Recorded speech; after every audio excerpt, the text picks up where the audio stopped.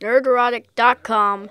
Welcome back to Nerdrotic. My name is Gary Beekler, and I come to you from Nerdrotic.com. And 10 reasons Star Trek Discovery is the best Star Trek spinoff. No, I did not hit you with clickbait. I agree with Screen Rant's 10 reasons, but I do not agree with the conclusions.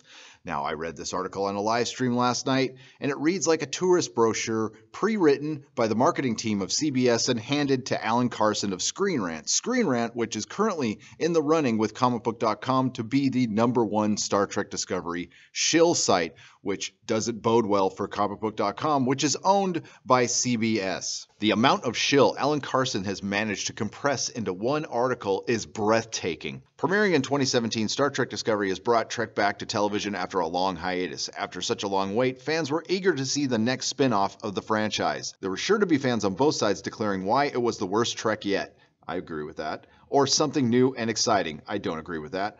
Overall, the show has been extremely well received by both critics and fans, and it deserves the praise. Discovery brings the franchise back to the small screen in an impressive way, and it's constantly improving as well. As a prequel to the original series, Discovery offers a look at the beginning of Star Trek while also paving the way for the future of the beloved series. With such a spectacular start, Discovery is on its way to becoming one of the best installments of the show we've ever had. Discovery has given a huge boost to CBS. With all the success, they recently ordered a third season of the show, showing no signs of stopping. We're excited to see what else the showrunners have to offer. With a bright future ahead, Star Trek Discovery has already cemented itself as one of the biggest pieces of crap on television. Oh, I'm sorry. It says, what does it say here?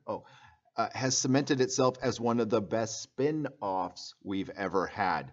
I'm going to try to continue reading this with a straight face. But we also have to bring up the fact that it doesn't really talk about, and it's worth talking about if it's such a great show, all the adversity it's overcome with all the showrunners it's had coming in and out, all the writers it's had, cast changes.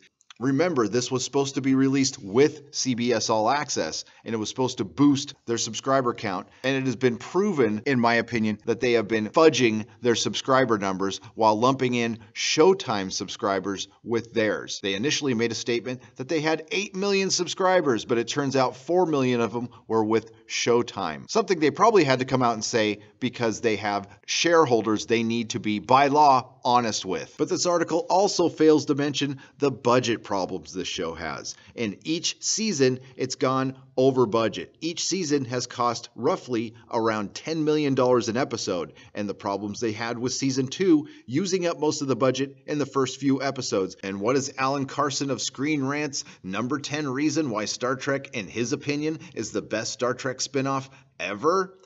Budget. Alan states one of the major benefits of Star Trek's return to television has been the budget that has been given to the show. The production quality is through the roof, and you can definitely tell the difference in every episode. While Star Trek has never been a show that is supposed to focus on how good everything looks, it certainly doesn't hurt. Discovery puts the budget to good use and delivers a series that feels almost like a movie. Yeah, it feels almost like those J.J. Abrams movies, the Star Trek franchise that crashed and burned, the one that went over budget, the one that used excessive lens flares that people mocked, fans and critics alike. And to state the obvious, what everybody knows, it's not how much money you throw at something, it's how it is spent. And if you would have spent the money on a Ronald D. Moore or Rand Shankar or Mark Zickery, you probably would have gotten a better show. Number 9. Incredible acting. Alan states, again, while it's certainly not the main focus of a show like Star Trek, it definitely doesn't hurt to have some incredible performances. The acting in this show has been spot on and really helped to deliver some of the more crucial moments. Notice Alan doesn't give any specifics because he can't, because it's incredible how bad the acting is in this show. Impressively enough, Sonequa Martin Green has managed to add a third facial expression almost 2 seasons in. We of course have Michelle Yeoh's horrible performance as Captain Emperor Georgiou, a performance equal to when your mom dresses up as a madam for Halloween and tries to act sexy in front of the kids. And who could forget Jason Isaacs' horrible George Bush impression? And what's lost in this is the wonderful Doug Jones wasted on this show. In the actor's defense, I can't see how anybody could perform well with this writing. Number 8, it brings something new, and it certainly does. While past Trek has sucked at times, Star Trek Discovery has sucked so so consistently it has become a singularity of suck. But Alan states, one of Star Trek's biggest challenges was adapting to modern television. Since the prime Trek days, television has changed dramatically, becoming much more focused on longer plots and character development. Star Trek does a fantastic job of becoming a modern take on a classic show, while keeping the charm of the original. Alan starts writing like a caveman here. It brings Star Trek into modern age and allows show to keep up with other shows, insinuating that Star Trek as a franchise has fallen behind. Star Trek, that has been around for over 5 decades, is a shadow of its former self, or old-fashioned. Au contraire, Alan Carson. While I do believe the Star Trek fandom is aging out a bit, it's only because they haven't brought out anything new recently. I don't think it has anything to do with the aesthetic. The reason it's lasted over 5 decades is because the old Trek style, good writing, over aesthetic, is what has kept the show alive. But when you hire hacks, this is the result you get. And again, we hear that Star Trek Discovery is a show for people who don't like Star Trek. And that brings us to number 7, callbacks to older shows. While Discovery definitely brings something new to the table, it doesn't forget where it came from either. With tons of callbacks to previous shows and Easter eggs for fans to search for, Discovery doesn't abandon the long history of the franchise. And here is where I think this is an article pre-written by the CBS marketing team and handed off to Alan Carson. And the reason they didn't hand it off to comicbook.com because it would look too obvious. Well, I'm sorry. This reads a lot like the article that was an advertisement in the New York Times. This is a point-counterpoint to every criticism this show has without giving any specifics. When Alan does get specific, he gets it wrong. A major example of this is the inclusion of Captain Pike, which fans were happy to see the return of. Discovery finds the perfect balance of standing on its own while also paying homage. Really, is it paying homage to have Captain Pike constantly with his hands folded over his genitals, looking passive, and asking Michael Burnham permission to be a captain? 6. It maintains the focus on ideals. Ultimately, Star Trek has always been a show about staying true to certain ideals, even in the face of adversity. The show, at its best, shows how difficult it can be to follow a certain path when there are difficult choices that you have to make. Discovery stays true to this and puts the characters in situations where their ideals and values are tested. That paragraph was a word salad of gobbledygook. So what you're trying to tell me is Star Trek Discovery is a television show with actors who play characters, who are put in situations to create drama to entertain people. How groundbreaking. Number 5, the cast. One of the biggest strengths of Star Trek Discovery all the way back to the original series was leading the way for bringing a diverse and interesting cast onto the screen. Discovery is no exception to this, and the cast of the show is not only extremely likable, but present a wide range of characters from all different backgrounds. Though it is a show with aliens, Discovery stays true to Trek and represents all of humanity. Again, I beg to differ.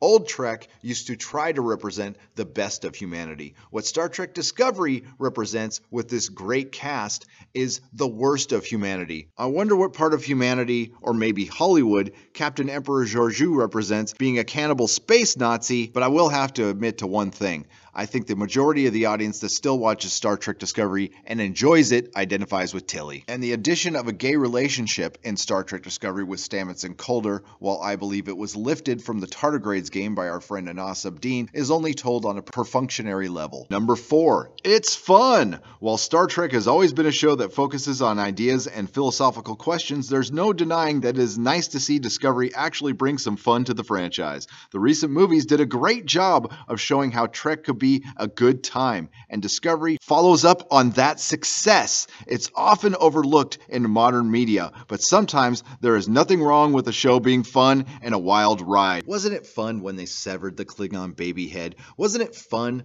when all the Klingons ate Philippa Georgiou after Mikey Spock left her body on the Klingon ship, when they both geniusly decided to go down and kidnap a 300-pound Klingon, 2 5'3", 5'4" women weighing 110 pounds soaking wet, taking on 300-pound Klingons and almost winning. So big surprise that after they killed Philippa Georgiou, they ate her. But it was probably a little gamey, and I don't know how much meat was actually on those bones anyway. And who can forget the fun of, in the same season, Philippa Georgiou eating a Kelpian? There's a lot of people and alien eating in this fun show. Who can forget them dropping F-bombs? Such a fun show. Bring the kids. Who could also forget Vok Tyler's torture and rape by Laurel and ridged Klingon boobies? Number 3, the optimism. Though Discovery certainly has its more serious moments, the show maintains what has always been the core of Star Trek: optimism for the future. A major part of the success of the franchise has been the hope that the future will be a better place, one focused on exploration and bringing peace throughout the universe. Discovery doesn't lose sight of this core value of Trek, and it shines throughout the show. Holy crap. I can't go on. I know there's only 2 more to go, but this is so shilltastic. Alan, I'm starting to get concerned for you, buddy. I'm starting to get concerned about your self-worth and your integrity because it is lost in this article. As a matter of fact, this sounds like a copy and pasted memo from the members at Bad Reboot and, of course, Secret Hideout to the new board members of CBS to justify the existence of the show, hoping and praying that these board members don't ever actually watch it. Star Trek Discovery is a bleak and hopeless universe filled with unlikable characters, and we need to look no further than the main character of the show, Mikey Burnham, an unlikable know-it-all, whose only flaw was ever trusting a man. And it is unfortunate in the one show that thinks it's more diverse than the previous Star Treks when it's really not, depicts Starfleet as somewhat of a matriarchy, and this is by far the worst representation of Starfleet ever put on television or film. Number 2, it takes risks. While in one instance, I will agree with Alan on this, we will not agree on the conclusion. With it being so long since Star Trek has been on television, it would be understandable if the show tried to play it safe, even with a massive fan base, not so massive anymore, that was sure to critique every choice. Discovery hasn't been afraid to take risks with the show. The risks haven't always paid off,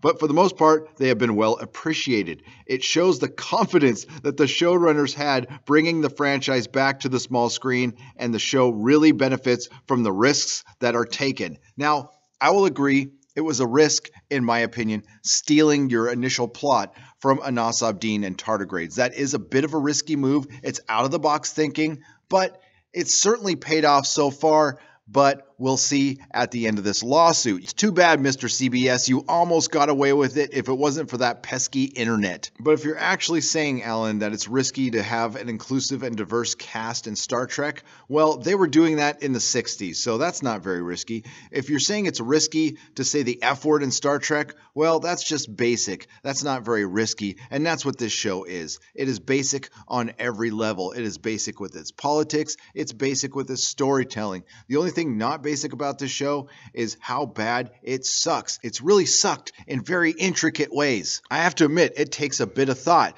to come up with sonar in space. I have to admit, the latest plot with an artificial intelligence wanting to become an artificial intelligence before it becomes an artificial intelligence really takes quite a bit of not thinking. And what is Alan Carson's #1 reason why Star Trek Discovery is the best spin-off of the franchise? Twists and turns. Without getting too much into potential spoiler territory, because I wouldn't want to have to give any specifics in my article, Discovery does an amazing job of keeping the audience on their toes with twists and turns throughout the show, always left guessing at what happens next. Brings higher stakes to a traditional format of the show. And some of the twists have been genius. And that's where the article ends. So let's talk about these genius twists. Now, when the Red Angel was presented prior to Star Trek Discovery Season 2 coming out, many of us predicted it was Michael Burnham. And I believe it was going to be Michael Burnham, and they had to change it last minute. The way they wrote in Michael Burnham's mom's plot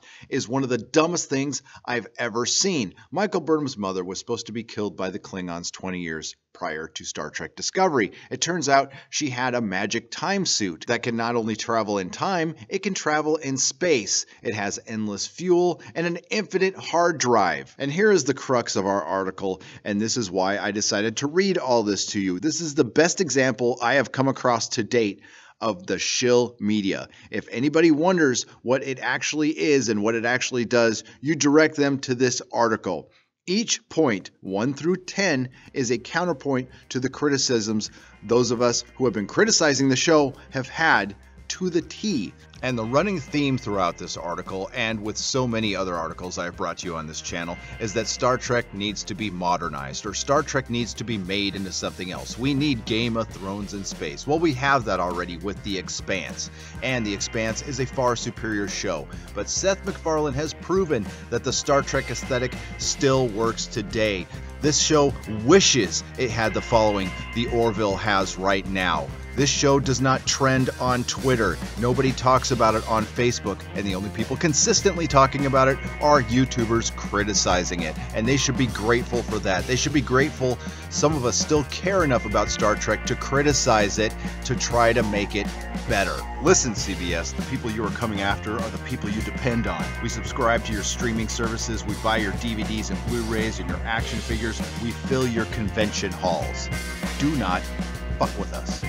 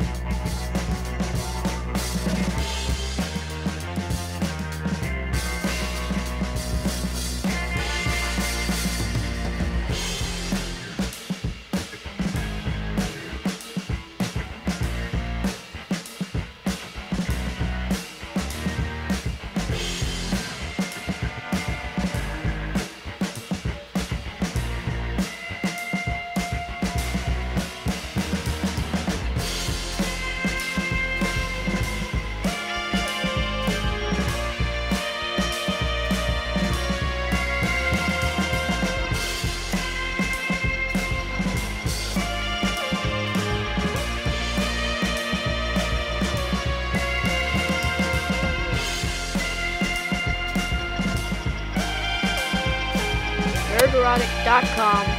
Please subscribe.